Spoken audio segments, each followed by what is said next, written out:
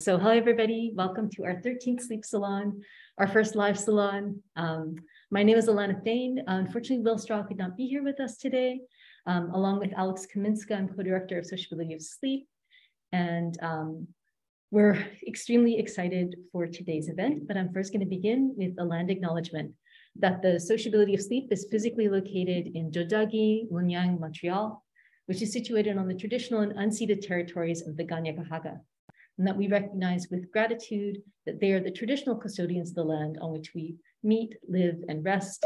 Jojagi, Montreal, Munyang has long served as a site of meeting and exchange amongst many First Nations, including the Kanien'kehá:ka of the Haudenosaunee Confederacy, the Huron-Wendat, Abenaki, and Anishinaabe peoples, and also share an acknowledgement developed by the Feminist Media Studio that while Zoom, a company that has exploded in value during pandemic forms of assembly, is the technical custodian of the platform on which we're gathering. This makes us no less occupants of the multiple territories on which we're physically located. Zoom's headquarters are located on Muwekma Ohlone territory, and the Ohlone have historically understood about sustainability, communal society, and giving gifts to those who pass by. And we see Zoom as a platform which connects us, but also alienates us from the aims of restitution, justice, and reparation. And I think these are going to be questions that we're going to be exploring at some depth in the salon for today. So lastly, I'll just acknowledge that the Sociability of Sleep is supported by funding from the Government of Canada's New Frontiers in Research Fund. And on the SOS website, you can sign up for our newsletter, find out more about upcoming events such as future sleep salons, conferences, our final exhibition, which now has a name, which is Insomnolence, taking place in Montreal this summer in June and July, and that you should reach out if you're interested in learning more or collaborating. We have 2 calls for papers also up on our website as well. So thanks for taking your time to be here. During the salon, please feel free to use the chat to share thoughts, comments, and relevant links. And we'll have a Q&A after our 2 speakers who are each going to speak for about 20 minutes. I turn now to our speakers, and I'm very excited to introduce Jean Ma. Jean has published books on the temporal poetics of Chinese cinema, Melancholy Drift, Marking Time in Chinese Cinema, Singing Women on Film, Sounding the Modern Woman, the Songstress in Chinese Cinema, and the relationship of cinema and photography, still moving between cinema and photography. She's the co-editor of Music, Sound, and Media, a book series at the University of California Press. Her writing has appeared in Camera Obscura, Criticism, Film Quarterly, Grey Room, Journal of Chinese Cinema, and October. At Stanford University, she's the Victoria and Roger Sant Professor in Art, Area Director of Film Media Studies, and the Dunning Family Director of the Stanford Arts Institute. And her recent and wonderful book, At the Edges of Sleep, Moving Images and Somnolent Spectators, can be accessed online in an open source digital edition. So please join me in welcoming Jean Ma.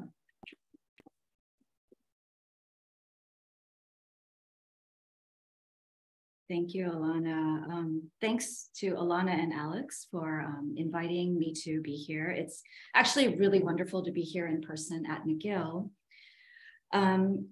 Thanks also to Charlene and Josiane for getting me here. And this is really exciting because I've been following the sleep salons with great interest ever since they launched in 2021.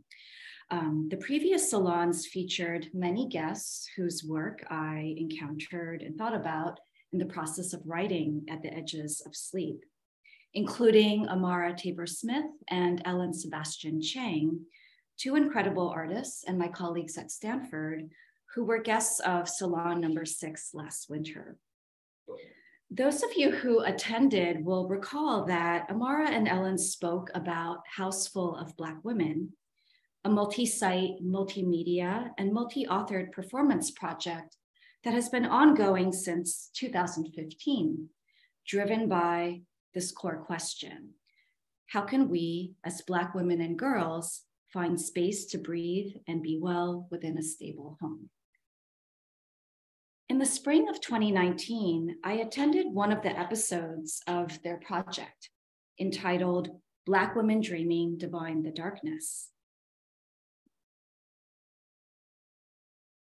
It consisted of an interactive installation at the Asharo Ekundayo Gallery in downtown Oakland, created by the artists Alexa Burrell, Shelley Davis Roberts, and Stephanie Johnson, along with a private durational ritual at an undisclosed location.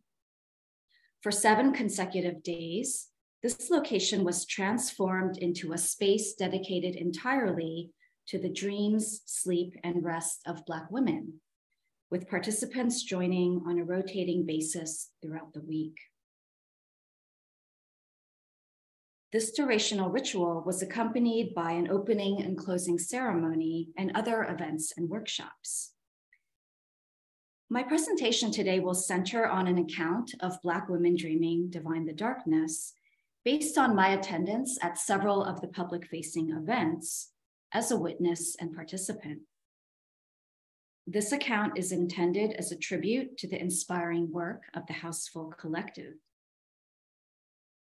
Along with continuing the conversation that started in the previous salon and offering another perspective into their work, I wanted to share what I learned from this experience. The sleep ritual made a deep impression on me, and I kept going back to it in the process of writing as I grappled with one of the book's big questions. In what ways has sleep been invested with political significance in recent years? And how might a politics of sleep be articulated? Black Women Dreaming provides a powerful Black feminist response to these questions. In the process of doing so, it also touches on private versus public divisions that frame the act of sleep, which will hopefully relate to some of the topics discussed by Cara Chellew today. To set the stage, I'll begin with a description of the opening ceremony, the blessing of the beds at the Sharo Ekundayo Gallery that initiated the episode. Several members of the collective spoke at this event: Tabor-Smith, Sebastian Chang, and McGill. And this is what they said. Here I'm channeling and synthesizing their words. Firstly, capitalism tells us that work is the sole source of all value, meaning, and worth. In response, we assert the value of our lives regardless of productivity. We are insisting on the right to sleep as part of a project of refusal and revolution, rebuilding the strength of our bodies and our communities. We understand our rest as our resistance. Second, we insist on the right to sleep in this place, in this independent art space surrounded by newly constructed office buildings and condominiums in a neighborhood and city that has seen the displacement of large numbers of residents by rampant gentrification. Sleep is an act of not only taking power, but also reclaiming place. This is not about our desires, it is about our needs. And what we need is clean air and water, stable housing, and sleep. Third, nothing in this society encourages Black women to rest and sleep better, so we are going to have to teach ourselves. After their remarks, the attendees gathered in a ritual of meditation led by Gina Breedlove to send a message of ease to those involved in the private ritual of sleep taking place elsewhere. By this means, a larger circle of participants was called upon to engage indirectly with the inner circle of sleepers, contribute to the web of support sustaining this circle, and express solidarity with the collective's political message. This political message is one that resonates widely in the current landscape. For instance, the assertion that our rest is our resistance lies at the center of the NAP ministry, founded in 2016 by Tricia Hersey, on the basis that, quote, we believe rest is a form of resistance and name sleep deprivation as a racial and social justice issue. Recently, Hersey published the NAP Ministry's manifesto, seen here. Like Houseful, Hersey calls upon sleep as a disidentification from the capitalist ethic of work.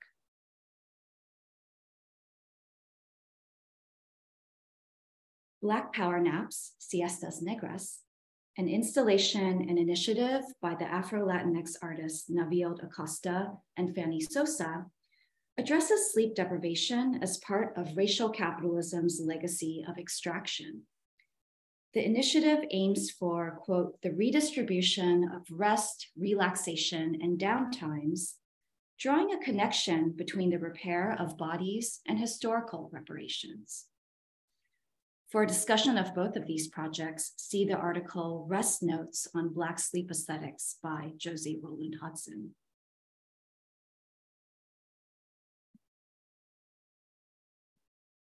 Experiments in Supine Possibilities was an event organized in 2020 by the Church of Black Feminist Thought, based in the East Bay and founded by Ra Malika Imhotep and Miyuki Baker.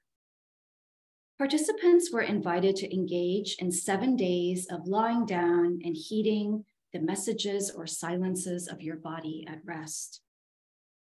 Experiments in Supine Possibilities takes its cue from the Kambayi River Collective by asking, how might we use our position at the bottom to make a clear leap into revolutionary action? A statement of purpose can be found on their website, and I'll just read some of it here. This is an experiment in embodying the rhetorical position of the bottom, asking, what if instead of fighting for center, we force a reorientation towards the bottom? Or what if we don't force anything, we build from here, allowing our backs something to rest on, training our eyes beyond the ceiling, roof, clouds, cosmos. Laying on the back refuses to offer it up as a bridge. Supine Possibilities is an attempt at weaving together Harriet Tubman's hypersomnia and Breonna Taylor's stolen sleep. How do we complicate our notions of rest and individualist practices of retreat? Supine Possibilities invites slow contemplation of these questions through shared acts of intention around laying down and recording of dreams, thoughts, feelings, and curiosities upon rising. It invites participants to see what happens when you fully avail yourself to the messages or silences of your body at rest. Indeed, in the 21st century, the supine body has assumed a strikingly prominent position in the corporeal lexicon of mass protest. From the die-ins organized by the Movement for Black Lives,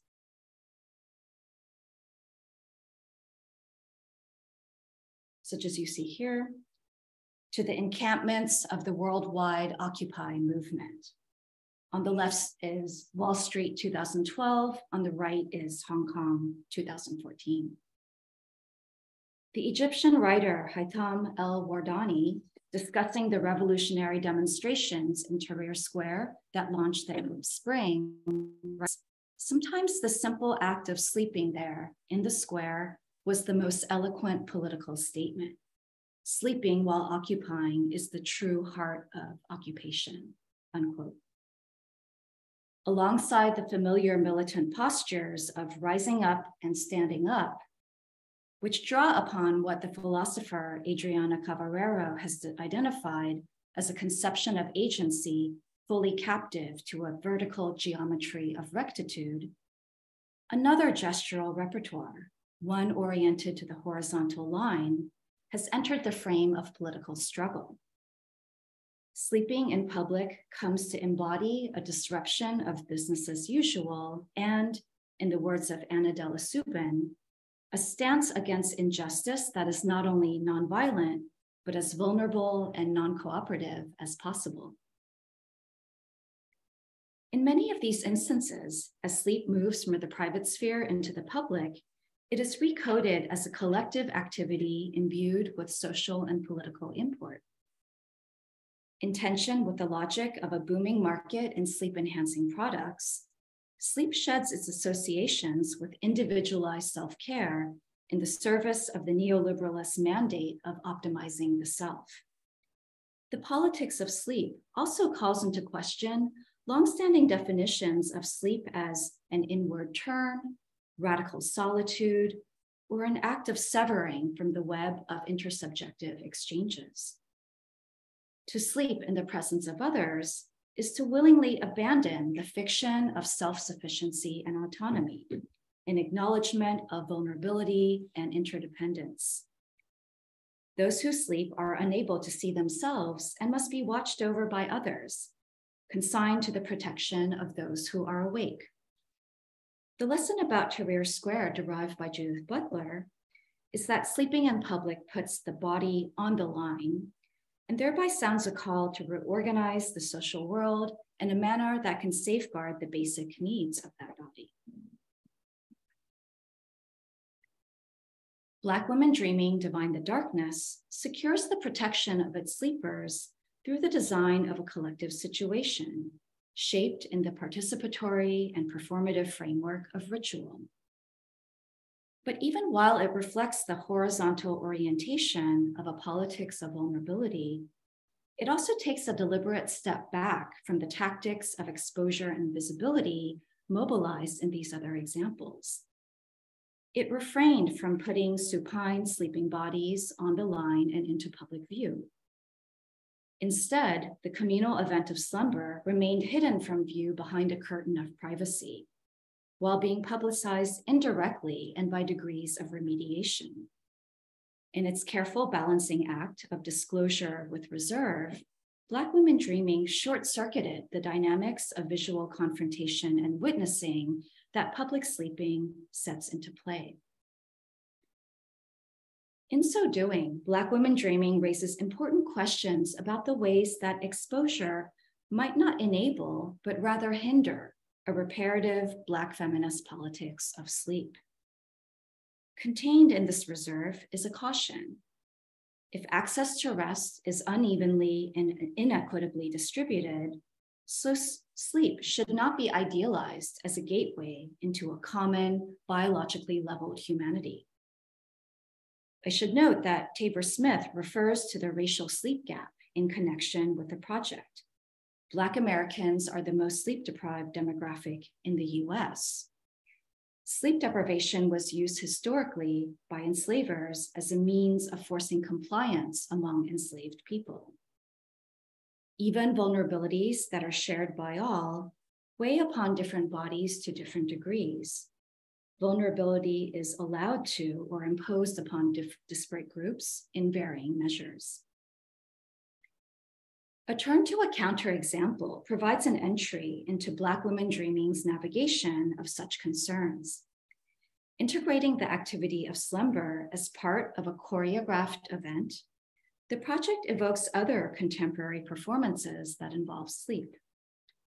For instance, one recent work that sits squarely within what might be called a performance art of sleep is The Maybe by artist Cornelia Parker and actor Tilda Swinton, in which the slumbering body is presented in accord with the art museum's traditional methods of display and in conformity with a long-standing iconography of the aesthetically idealized female figure. At the first exhibition of this piece in 1995, Swinton slept inside a large glass vitrine in the Serpentine Gallery, the unconscious woman placed on exhibit as a precious object. Swinton kept up this performance for 8 hours a day during 2 consecutive days, matching the duration of Blackwomen Dreaming. Swinton's feat calls to mind a host of other works that have similarly engaged sleep as part of an extreme performance that overwrites its associations with ease and rest, recoding it in terms of endurance and discipline. The tightrope of extreme inertia and superlative willpower upon which she balances calls to mind Chris Burden's 1972 Bed piece, in which the artist lay on a bed in a gallery for 22 consecutive days. Says Burden, quote, "I wanted to force the gallery staff to deal with me by presenting myself as an object, but I'm not an object, so there'd be this moral dilemma. The body on the line is simultaneously caught up in a precarious balancing act between personhood and objecthood, suspended between a recessive subjectivity and an object status to which the human body cannot be reduced, as Burden confidently asserts. Notwithstanding its performative dimension, Blackwomen dreaming disengages from the strand of heroic sleep performance, along with the mythos of individual exceptionalism into which it feeds, and the institutionalized aesthetic economies upon which it relies. It raises the crucial question of whether the wager of objecthood so boldly assumed by the performance artist merits the risk for those subject to techniques of racialization that systematically deprive them of the status of personhood. If the question of race hovers only at the margins of the maybe and bed piece, it is central to Blackwomen dreaming. Sleep must be protected, but what about the sleep of those for whom social protections do not reliably function in the first place, such as the Black women and girls whose well-being constitutes the main impetus for House Full of Black Women? Consider the example of Lola Siombola, a graduate student at Yale University who in 2018 was subject to an interrogation by 4 police officers as a result of taking a nap in the common room of her dormitory during an all-nighter. Despite widespread university efforts to address sleep deprivation in the student population, which extend to the creation of napping zones in libraries, dorms, and other campus spaces at many schools, Siombola's nap was met with a charge of criminality. Even more disturbing is the example of Breonna Taylor, shot dead by police while at home in her bed, echoing a history of civil rights leaders killed by police at night in their beds. The targeting of Black Americans by systems of surveillance and state violence nullifies the sanctity of sleep, along with any meaningful distinction between private and public. It is precisely because Black female subjects are not granted social, cultural, or legal privacy, Jennifer Nash writes, that the private becomes for them a site of self-cultivation, opposition, and potential liberation. In response to unremitting exposure to the policing gaze, Black women have historically developed practices of dissemblance, fugitivity, opacity, and invisibility for the purposes of securing safety and, in Nash's words, quote, the sanctity of an inner life. These practices demand a rethinking of default distinctions between the public as the realm of political action and the private as apolitical, as well as between active and passive resistance.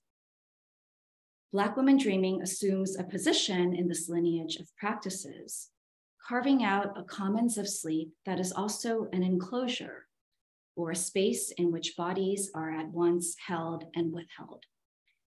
Its politics of informed by the Black feminist concept of the retreat,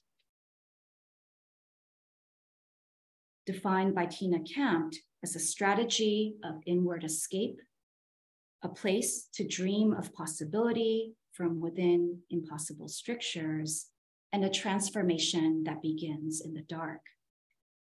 Turning to sleep as a mode of incubation, Black women dreaming taps its liberatory powers. Thank you.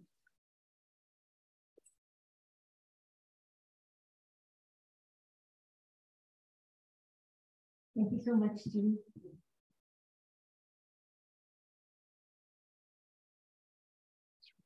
Thanks so much. I'm going to introduce our next speaker while we do a little switcheroo of the PC. Our next speaker is Cara Chellew, who is a public space researcher, writer, and founder of Defensive Tio, a multimedia project that documents defensive hostile urbanism in Toronto and beyond. She's currently doing a PhD in urban planning, policy, and design at McGill University, where she's exploring the planning, design, and governance of public space through a lens of inclusion and exclusion. Cara is a member of the Urban Politics and Governance Research Group at McGill and a research assistant with the SSHRC-funded project Nighttime Design for and with marginalized communities. Passionate about all things public space, Cara is also an organizer with the Toronto Public Space Committee and a volunteer with the Planners Network, and her work has been published in Azure, the Canadian Journal of Urban Research, and Spacing magazine. Thanks for being with us, guys. Thank you so much. And it's a pleasure to be here today. Just going to ensure that I'm all set up here. Excellent.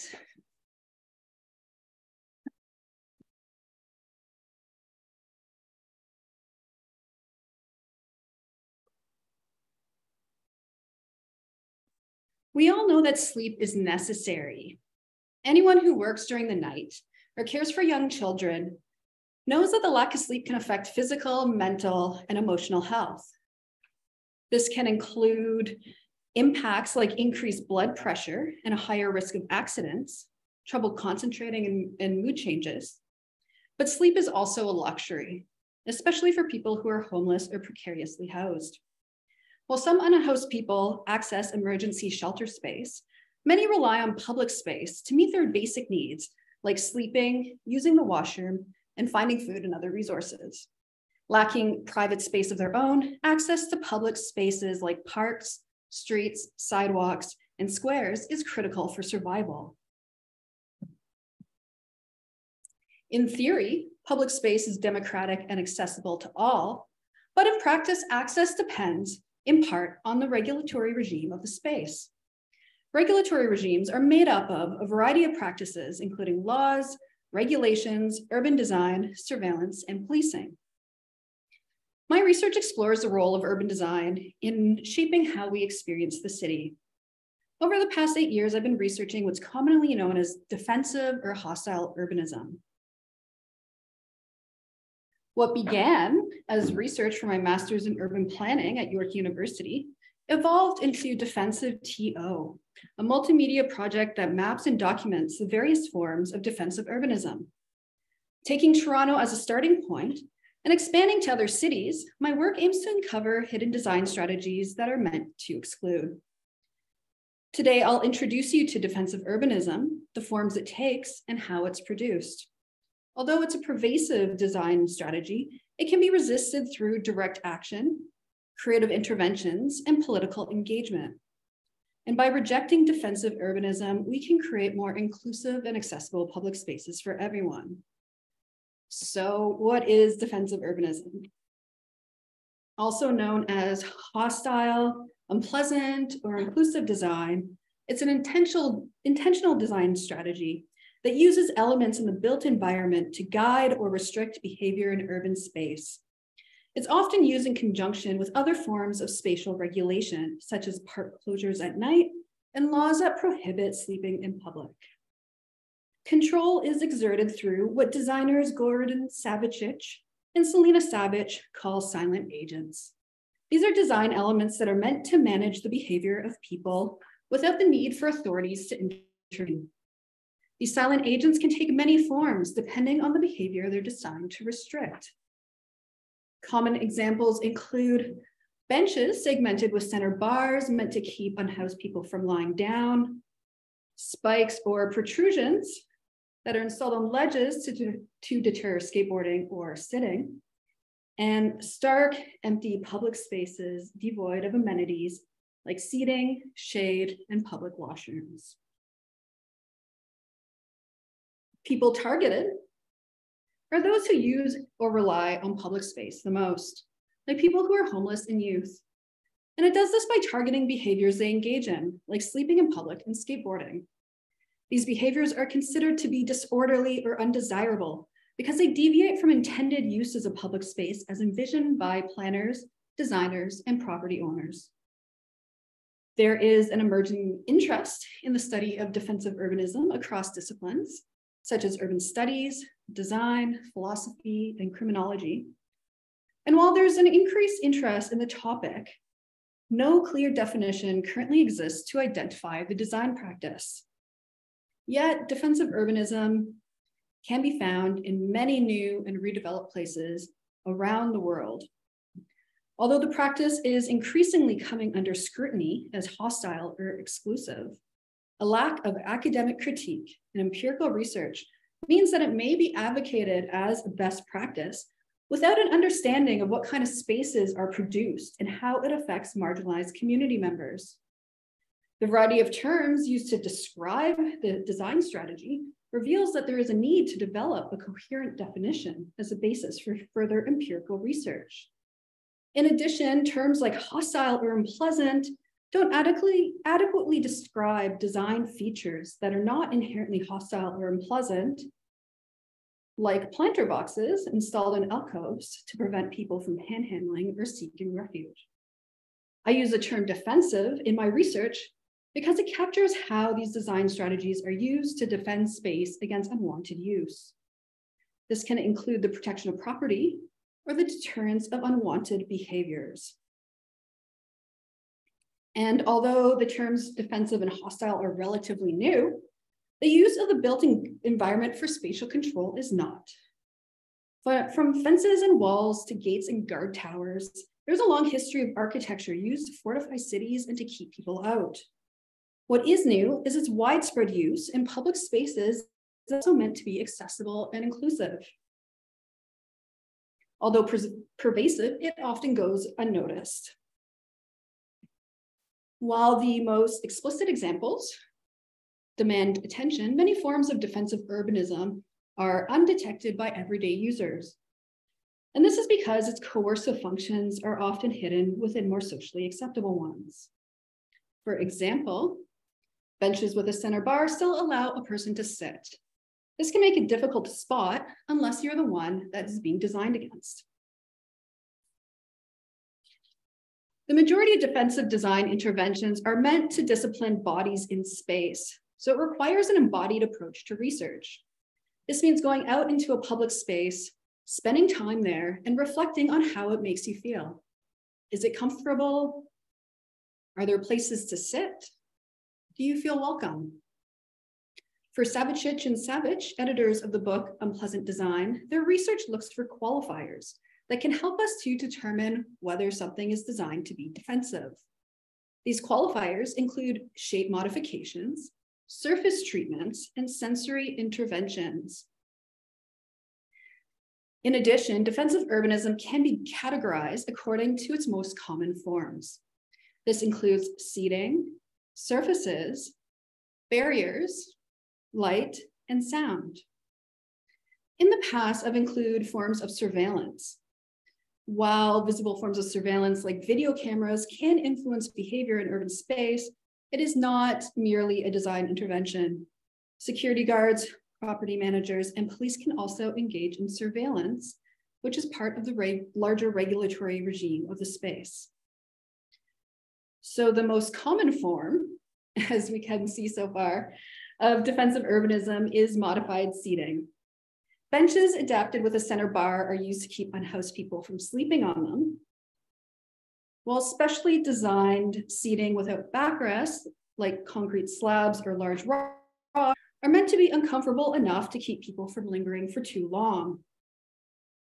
Surfaces such as ledges or curbs can be adapted with metal spikes or protrusions to deter skateboarding, sitting, or lying down. And special paving, metal studs, rocks, or other objects can also be embedded into spaces such as doorways, sidewalks, or underpasses to prevent people from seeking refuge. Barriers can be temporary or permanent and are used to restrict access to urban space. Fences, rocks, plants, and other materials are commonly used to eliminate spaces of refuge and to block encampments from forming or returning. Fences have been used in cities like Toronto and LA to keep unhoused residents from setting up encampments in public space, but they're also commonly used to restrict access to alcoves, doorways, and laneways. Plants have long been used to restrict access to space. Pretty recently in Portland, Oregon, about 80 rose bushes were planted by residents of the neighborhood to prevent former encampment residents from returning to a space where they were seeking refuge. And even bicycle racks have been used in the city of Seattle. They were installed underneath a viaduct to prevent people from returning to a recently cleared encampment.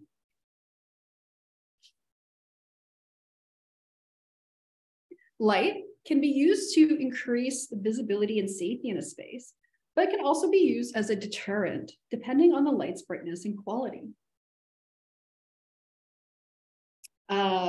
Blue lights, although not really seen in the projection right now, are increasingly installed in public washrooms, transit stations, and other publicly accessible spaces because they're thought to prevent intravenous drug users from finding a vein. And pink lights have been used in the UK to move along groups of young people because it amplifies the acne and resulting social discomfort of spotty-faced youth.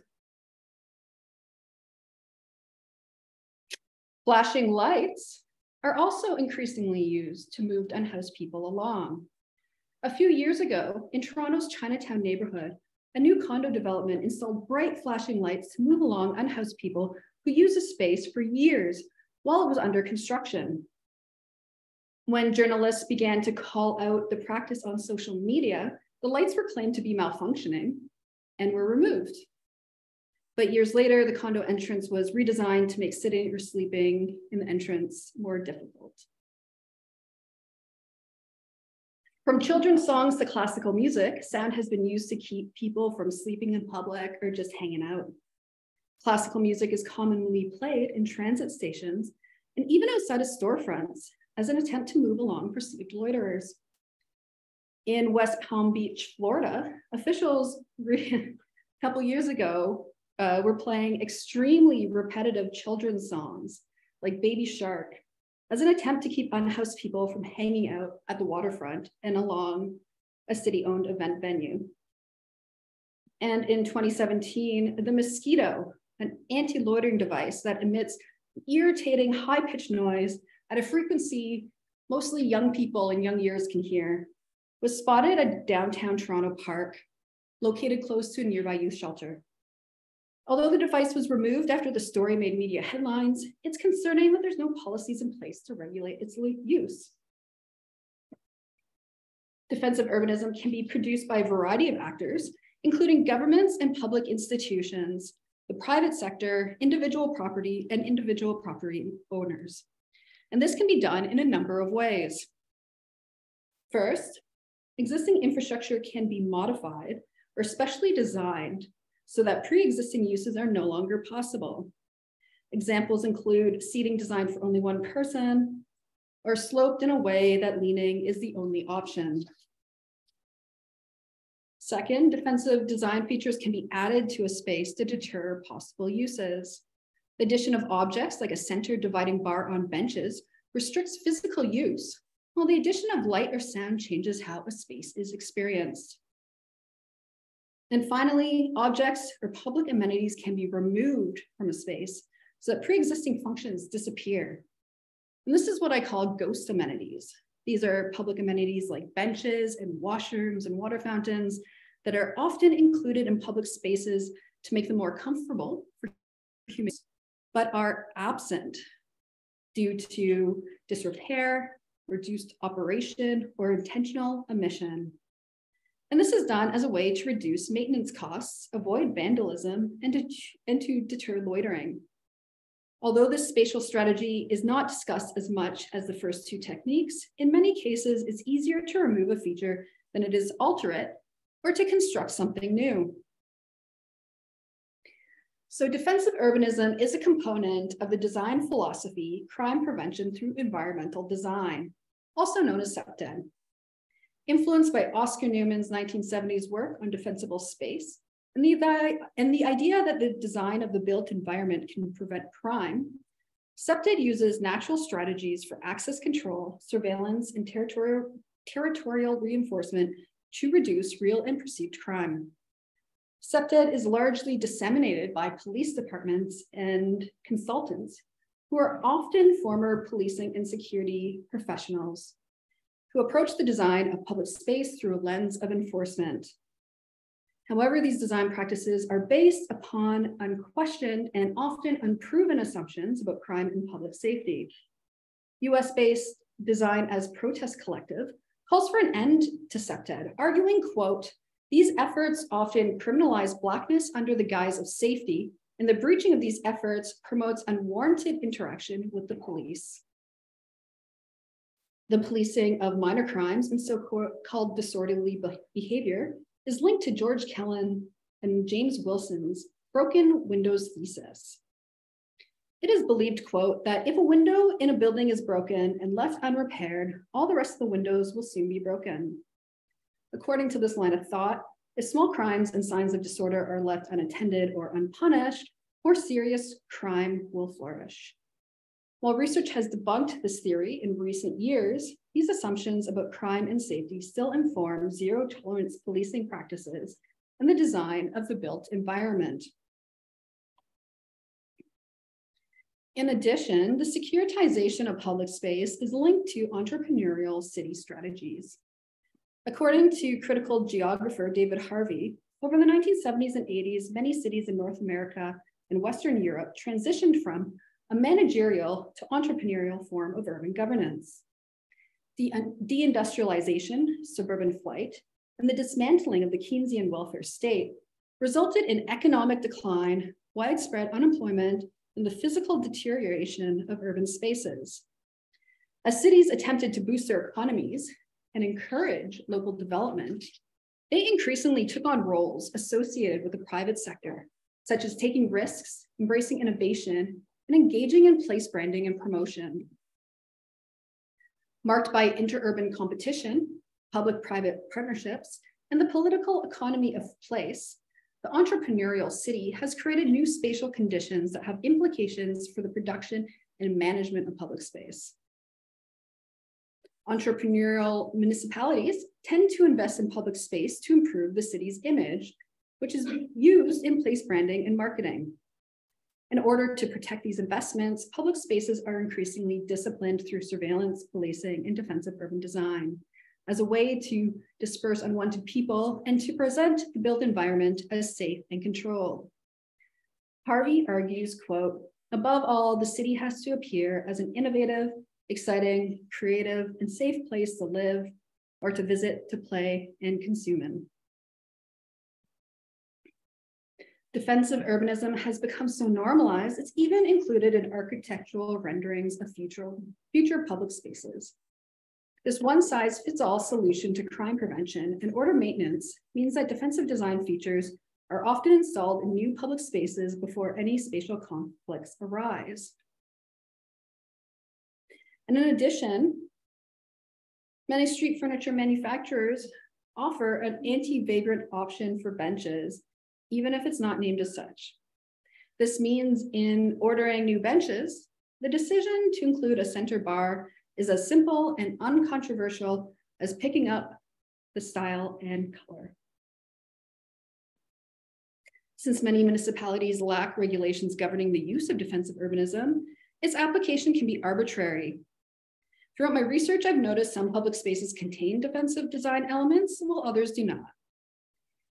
And defensive urbanism strategies can be contradictory. There are elements like benches and picnic tables, for fear of loiterers, removes people from using the space. This is counterintuitive, as many cities are undertaking placemaking projects to make public spaces more attractive or desirable. One would think that providing a welcoming place for people to sit, relax, and watch the world go by would be a central goal. Yet public spaces become less inviting when they feature defensive elements or lack basic public amenities. In addition, people are adaptable and can circumvent inflexible designs. Unhoused people can still sleep sitting up, skateboarders can skate around deterrents, and teenagers can ignore classical music meant to make them feel out of place. Although defensive urbanism targets so-called undesirable behaviors, such as sleeping in public or skateboarding, it also creates a hostile cityscape for everyone else. The absence of public amenities like washrooms, benches, and places of shelter and shade makes navigating public space difficult or impossible for people who are elderly, people with disabilities, and families with young children. The addition of elements like metal studs on ledges and center bars on benches creates additional barriers in the built environment that can be a hazard for people who are blind or have low vision. And sensory interventions like light and sound can also have unintended outcomes. Flashing lights used to move people along can trigger seizures in people who have epilepsy. And loud music used to move people along can be an unpleasant surprise and interfere with hearing aids for people who have hearing impairments. And what's more, accessibility is actually used to justify the use of defensive urbanism. Although people with disabilities and accessibility advocates are quick to point out that inflexible designs create more barriers for people to navigate. A few years ago, I wrote about defensive benches stenciled with a COVID-19 time limit that were installed and then removed in Montreal's Cabot Square. Images of the bright blue benches segmented with center bars created a backlash on social media, prompting Mayor Valerie Plante to respond, quote, "The bench has no place in the vicinity of Cabot Square because it contributes to the stigmatization of homelessness." But when questioned, a Montreal city spokesperson revealed that there were no plans to do away with similarly designed benches around Cabot Square or elsewhere because, quote, "This type of bench is also in place for universal accessibility purposes in order to accommodate people with reduced mobility, such as elderly people who require an armrest to sit down or to get up." And I received a similar response when I reached out to a City of Toronto spokesperson questioning the purpose of the center bars. They revealed, quote, "For some people with disabilities and seniors, 2 armrests will significantly enhance accessibility and support the person transferring into or out of the seat using both arms for support." While this may be the case, if concerns over accessibility were genuine, other accessibility requirements would be met, like ensuring that access to the bench is provided through a barrier-free path, including backrests for additional support would be helpful, and making sure that extra space is included in and around the bench to accommodate mobility devices and service animals. Another consideration is defining exactly what counts as an armrest. According to accessibility specialist Thea Curdy, armrests that are not 150 to 300 millimeters above the height of the seat may not actually offer the support that they are meant to provide. And if armrests are too low, they can be a barrier to accessibility, especially if they're not color contrasted and people accidentally sit on them. As we can see, it's possible to use accessibility in bad faith. In the case of the armrest, it has been weaponized against other groups. Liv Mendelsohn, Director of Accessibility and Inclusion at the Miles Nadell Jewish Community Center in Toronto, explained in an interview, quote, "Using the language of accessibility to forward exclusionary design is a kind of access washing. It's especially appalling when you consider people who are homeless are more likely to have disabilities." And all over the world, people are standing up to exclusionary design practices through direct action and creative intervention.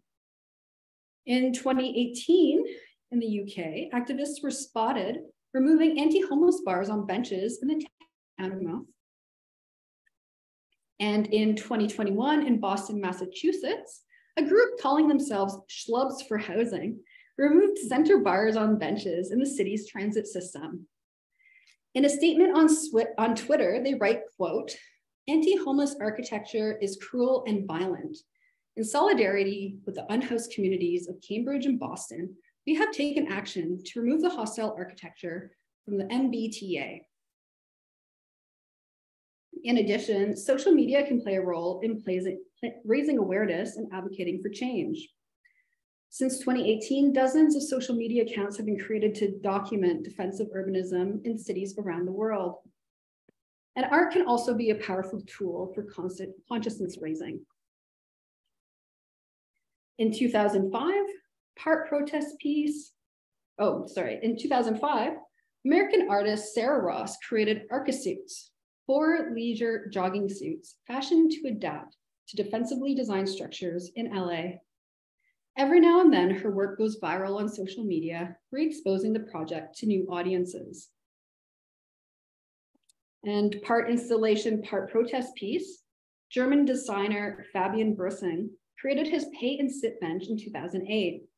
The bench, covered with spikes, retracts when someone inserts a 50-cent coin. After a period of time, the buzzer goes off and spikes rise again. The project is so provocative and successful that people think this is actually an example of defensive urbanism. And in 2018, UK artist Stuart Semple created design crime stickers, which can be purchased from his site and used to stick on examples of hostile design.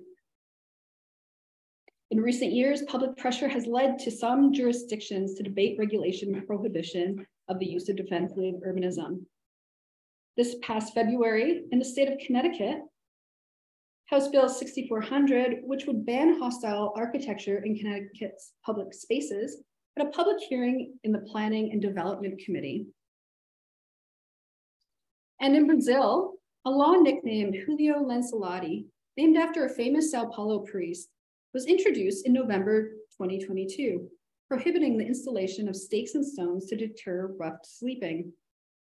The priest became famous after a video of him breaking up anti-homeless architecture went viral in 2021. While the law was passed by the House and the Senate, it appears it was vetoed by President Bolsonaro before the end of his time in office. To wrap up, defensive urbanism is everywhere. It's become a best practice in the planning and design of public spaces in cities that seek to create safe and controlled environments conducive for capital investment. Assumptions about who belongs in public spaces and who does not renders some people out of place. When we use design to address social issues like substance use, mental illness, and homelessness, it merely displaces the problem rather than confronting it. This displacement further marginalizes the city's most vulnerable and makes them invisible. This creates a distorted version of the city, free of poverty and social discomfort. And this is a problem because it is through our encounters of difference and experiencing the other that we learn different values and forms of expression.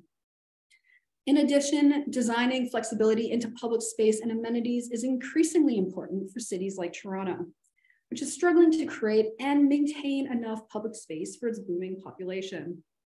Rather than creating single-use spaces and street furniture, we should be finding ways to make the most of our limited resources by designing multifunctional public spaces and amenities. In order to create a truly inclusive and diverse city, we must not shy away from difference in our public spaces.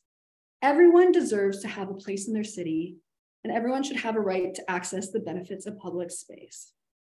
Thank you.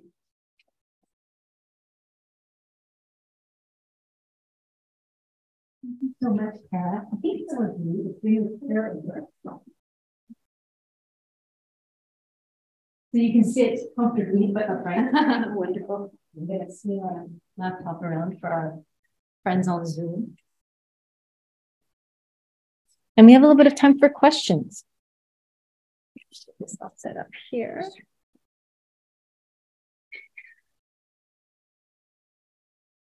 And if there are questions on Zoom as well, I'm just going to pop up the chat. Josiane? So when you showed us, I think it's the Stanford you showed us a map. Is this like an interactive map that people can use and to know more about like where? Absolutely. Okay, have you like met with the backroom advocacy people? Because there are such maps for like open bathroom or public bathroom. And if you merge both of your maps, it would be like so great for people who are out there. That's great. I'm hoping to maybe create some sort of map of Montreal because I just have Toronto as my starting point. But if people have submissions, they can just email me defensiveto@gmail.com or check out the website. Just a follow-up question on that. In terms of, did you see that there was a difference? Because you mentioned, obviously, there are differences in terms of it being enforced, not consistently. And therefore, I was wondering in neighborhoods that were predominantly red light neighborhoods that were predominantly Black, neighborhoods that are predominantly more seen as hostile neighborhoods generally by the public.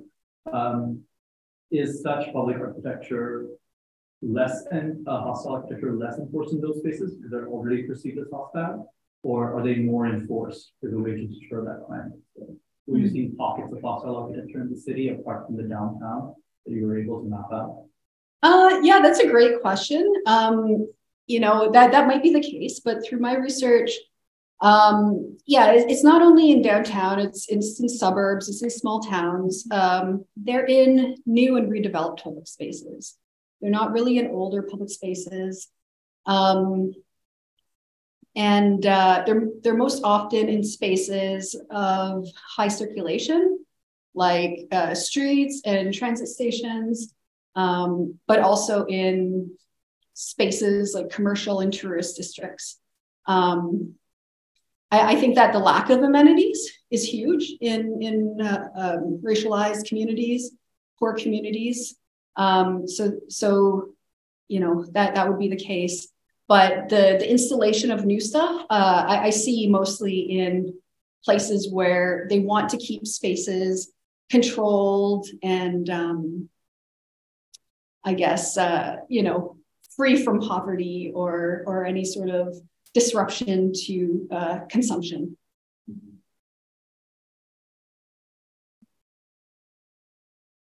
Other questions? Oh, sorry. Have you ever taken part in research action projects? Like where you get test these spaces, what we're talking about, and you say like how you found it integrated? I've led mapping of defensive architecture, but I haven't created any sort of like embodied project. If maybe that's. So I used to work with a collective that tested places where they were kind of seemingly uninvited, and afterwards they wrote reports. But this was such short lived because it would end up in like applications with the police right away. So it's like we're researching, creating and testing places, but this is like too much to handle, right? So I think this would be a great solution, but it's so hard to actually try.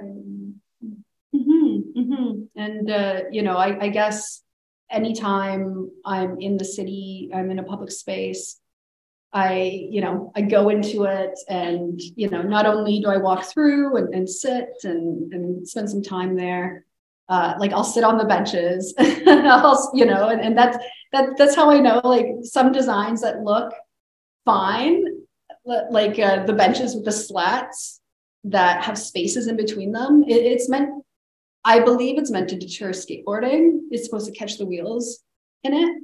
But when you sit on it, it's so uncomfortable because your flesh goes through into the caps, and it's you know, so actually testing out these spaces and these amenities is hugely important because it might look nice, but it's not meant to be comfortable at all. And what's the ultimate? I'm maybe one of the only designers in the room, but what is the ultimate goal of defensive art? I mean, is the idea that once the research is completed, that you are able to have a seat in policymakers' rooms, or there's always with this kind of work, there's an assumed politic of design. There's an assumption that every designer wants to create something that's not hostile, which just isn't true. You know, the assumed assumption that design sits outside of the neoliberal draconian way of thought is always intriguing to me. Yeah, I'm hoping, you know, it's amazing how many people actually still don't know that this is an intentional design strategy. People think it's an accident, that spaces are created to be, you know, lacking a washroom or lacking benches, but it's very intentional. And I guess I just like my work right now is just to highlight, to raise awareness of what's going on, to try to create some policy change. But throughout my PhD, I'm also looking to interview users, marginalized users of public space, to get their impression of how it affects them. Surprisingly, there's not really much research out there, you know, asking people who are unhoused how these designs affect their safety, their well-being, their health. You know, there's not much research on elderly people. Like, do they really use both center bars to push themselves off of a bench? Because I've never seen anyone do that before. So it's really about diving in deeply and looking at what the discourse is, because it's very much, not only is the center bar premised as an accessibility measure, but also there's this idea that you don't want a single group to dominate a public space because it's not accessible. So it's about questioning these kind of assumptions, questioning assumptions about crime and safety. And actually, like, defensive urbanism is talked about separately than CEPTED, crime prevention through environmental design, but it's actually a component of it. And that's what I want to also emphasize, is that, you know, CEPTED practitioners who are looking to, you know, not all practices are unsafe or not desirable, because we do need light in public spaces for people at night. But it's really the over-fortification kind of aspect of CEPTED that this emerges. And so I hope that answers some of your questions. Sorry.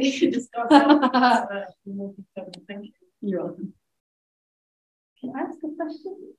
I think this is a question for both of you, but I think it also leads off a little bit of Nived's question too. And Jean, I know like your work has been more concentrated on sleep, but I was really struck by that moment where you were mentioning like Cara Chellew, but this idea of state murders in the bedroom, basically, and that kind of vulnerability. And this project, Hospital of Blackwomen, and the desire to pull a curtain across a certain experience of sleep, which is still collective, but not necessarily public. I wondered if you could talk a little bit about how we conceive these spaces, like the inadequacy. For me, one of the things that come up with sleep is the inadequacy of public-private as a useful epistemological category for understanding what sleep is and what sleep does, but also the way that the common, which really emerged, particularly in the wake of things like the Occupy movement, I'm also not convinced by that as the space for analysis. And I just wondered if you could reflect a little bit on the nature of collective, common, the public with private. Nived's example showing the kind of difference of what constitutes public space, or the abandonment or private, the abandonment of collective spaces such as neighborhoods, which are left out of certain forms of discourse. For instance, I don't know if that question makes sense, but yeah, I mean, it's a really big question. I mean, I think in a way it makes me think of, you're right, that division between public and private is not really adequate. It's so specific to particular contexts. You know, there are other places where the division is very different, right? Where these categories mean different things. But I'm just struck that, you know, I think in the case of what you're talking about, Cara, it's sleep in public is in itself disorderly. I mean, that is very specifically one of the behaviors that is trying to be discouraged. It's the body lying down that cannot be tolerated, whereas the upright seated body can be countenanced in that space for maybe a fixed period of time. So there, that distinction in a way, it's kind of reified in law, in policy perhaps. Yeah, why is that? Sleep is not, there's nothing criminal about it in itself, but something about sleeping in public becomes associated with criminality. And this goes back to, vagrancy laws that were instituted in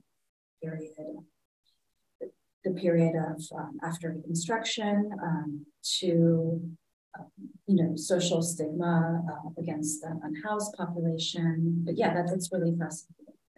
Something that is perfectly normal and neutral becomes undesirable when it's done in certain places, as you're talking about. Yeah, it's yeah. I mean, I don't. Just going to these other examples of the sleeping commons. I think for anyone who lives most of their life in, let's say, like for us in North America, where there is a certain kind of, we are all like embedded in these architectures, not just public architectures, but domestic architectures, which encode certain assumptions, techniques of the body, let's say, using Marcel Mauss's terms.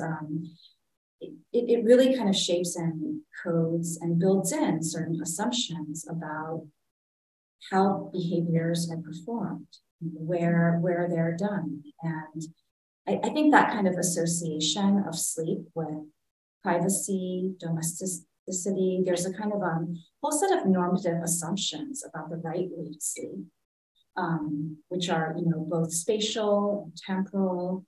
I mean, the idea that, we should probably sleep for one continuous stretch of roughly 8 hours. That is in itself historical development. It's encoded in the labor slogan, 8 hours for work, 8 hours for rest, 8 hours to do what we please. But even that itself is a kind of a discipline of sleep, right?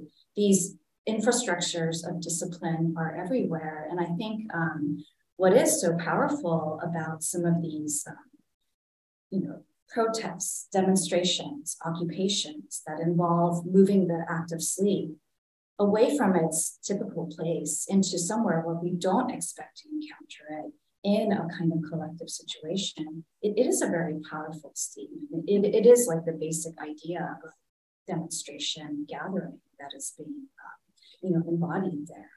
And maybe it is more radical if people are, lying down rather than, again, to go back to the kind of, familiar iconography, rising up, standing up, mobilizing, right? I think it's important to think of, mass protest and demonstration as including both of these aspects. But yeah, I think sometimes the claims that, the mere act of putting the body outside, that already there is an appeal to, what is shared, a kind of universal vulnerability. I think that really does need to be questioned. And that's, to me, is the important lesson of the project of Blackwomen Dreaming. Yeah, I don't know if that answers the question or if you have any other thoughts on that. No, it's a big and complicated question, but I think one of the things that it really points to is the idea that politics of sleep means sleep is never isolated, whether it's collective or not, because it's always about what other forms of life it attaches to. And it seems to me that's part of the provocation of public sleeping. But the way we were connecting it to questions of accessibility, and your questions, Josiane, about bathrooms too, it just makes me think about what are those other things associated with domesticity, like breastfeeding in public, for example, all of these unruly forms of life and what kind of accommodations they would require that aren't universal, that might be tailored to specific bodies or bodies in specific states. But thinking about what that would look like as in terms of the social force of design, basically. I don't know if there's questions on. Oh, sorry, Zoom audience cannot hear the question. Sorry about that, Zoom audience. Does anyone on Zoom have a question, by the way? And does anyone else here have a question? I'm curious about the actionability of your project. Like, is hostile architecture something that can be like actionable against, aside from like the design suits that we were looking at? Is there like a direct action that follows the project that you're working on, or is it more about raising awareness? Well, can we repeat the question for the audience? Yeah. So the question was, is there an action coming out of the project? Yeah, that's a great question.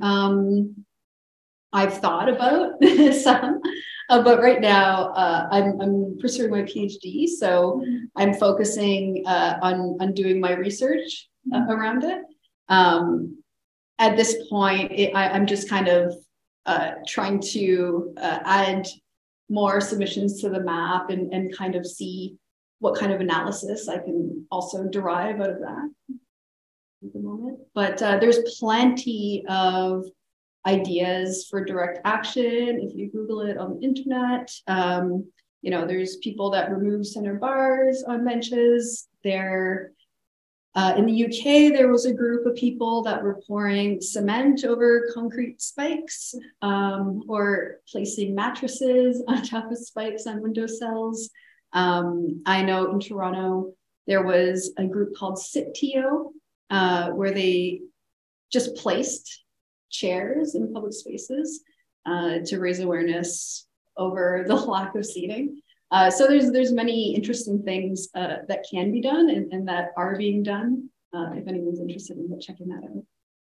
Is it a concern to you that it's all grassroots? Because it's concerning to me as a designer that there seems to be no impetus for top-down level addressing of such things, and that it's all grassroots. Well, you know, yeah, it is grassroots pressure that is starting to create change. There are petitions that are out, leading to it being debated in you know, like different assemblies and some jurisdictions actually looking to ban it. But I do also find it concerning that it's hard to find people to speak about the practice who are planners and designers. And often when it does happen, there's just, I feel like there's a lot of perception that it's this practical approach to alleviating conflict in public space, but there's not much looking into the deeper aspects of how it displaces people and further criminalizes people. So I think, but there are also organizations such as, I think they're called the Space Coalition. They were a group of landscape architects that came together after the George Floyd murder a couple years ago. And they were asking for their professional body to start implementing changes in how they do their practice. So the grassroots movement is coming into the professional setting as well. And we'll see what happens through there, I suppose. Could I make a comment?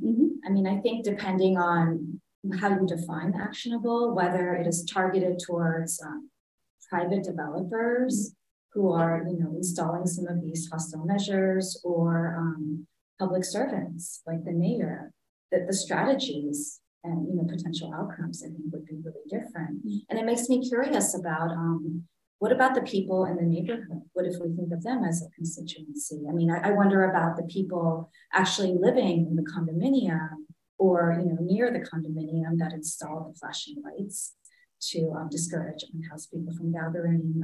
You know, what if they were brought into the conversation? That could be really interesting. Absolutely, absolutely. And one thing that I do want to note is not just planners and designers and corporations and governments that are installing these things into places. It's also, unfortunately, community members that are putting rocks underneath underpasses in their neighborhood because they don't want encampments there.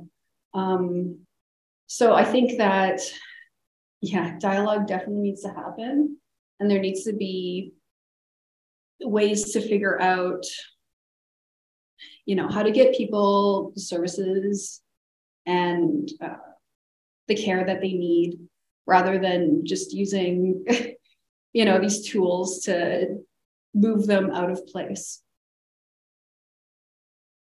Any last questions, Alex? Yeah, it's a comment slash question to both of you, but it kind of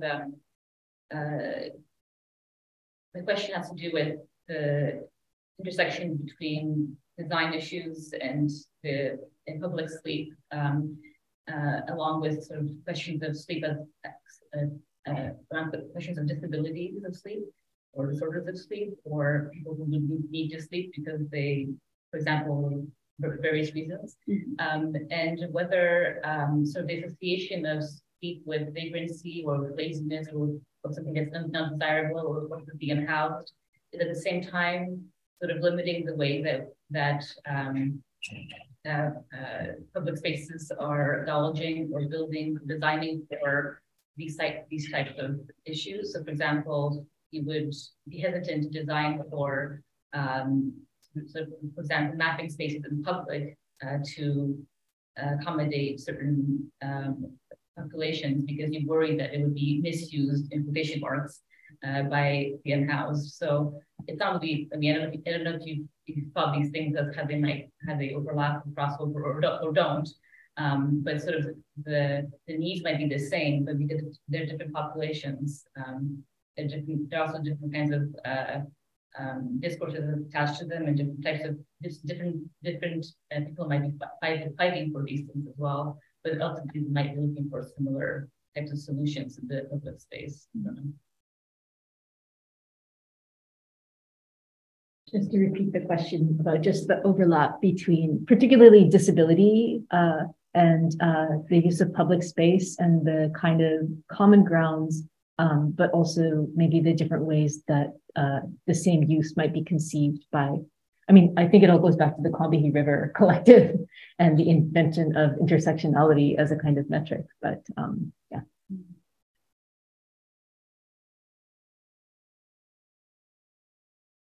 I think I need a minute to think about. It's a, I mean, it's more of a comment. I don't think it's a question necessarily, but Fair enough.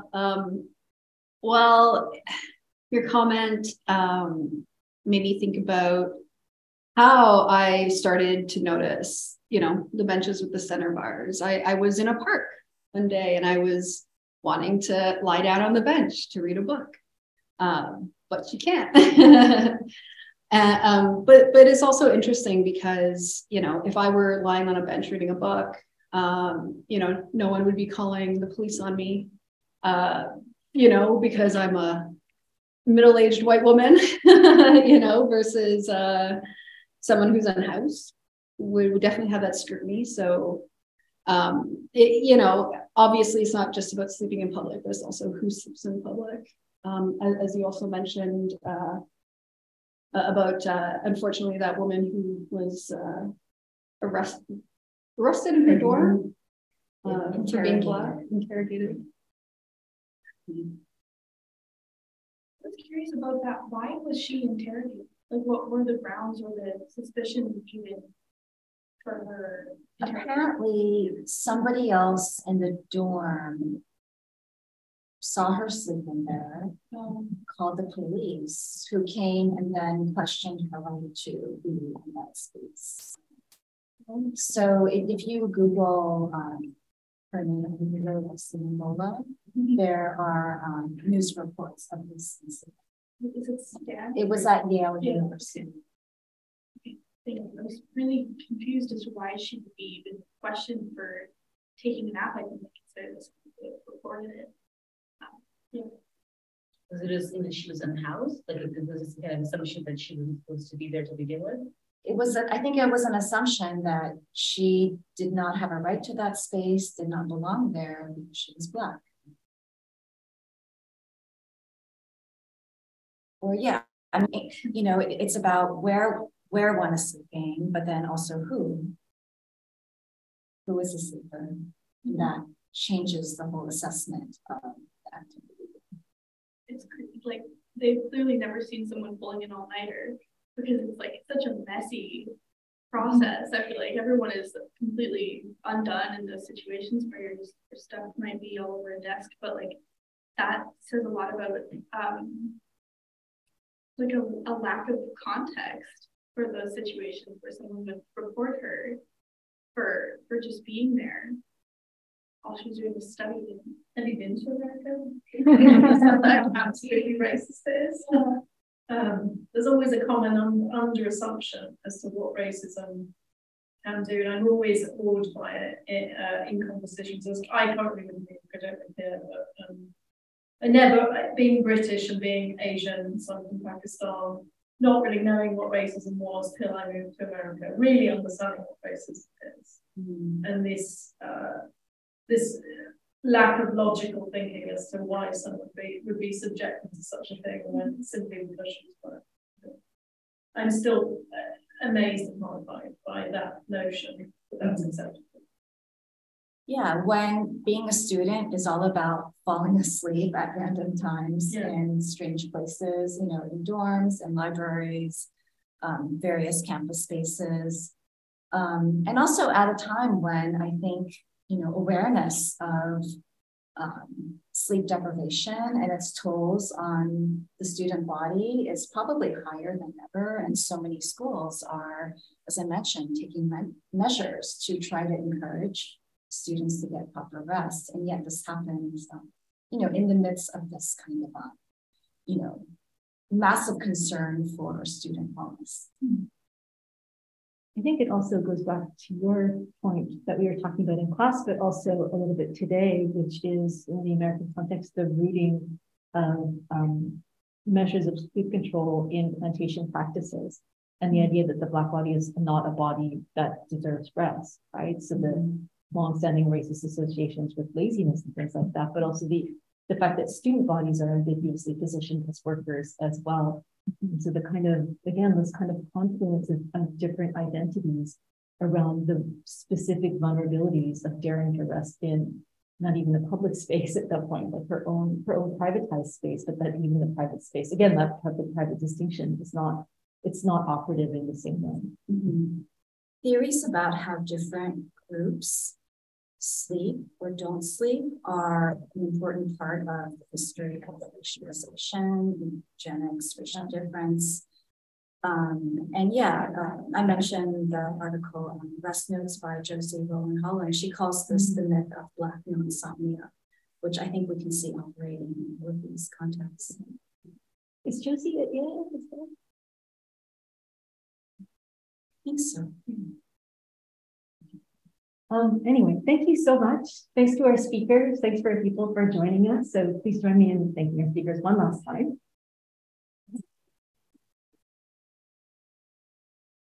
Thank you so much, everybody. Our next Sleep Salon is, I'm not sure when, next month. It's on our website. Thank you. Bye.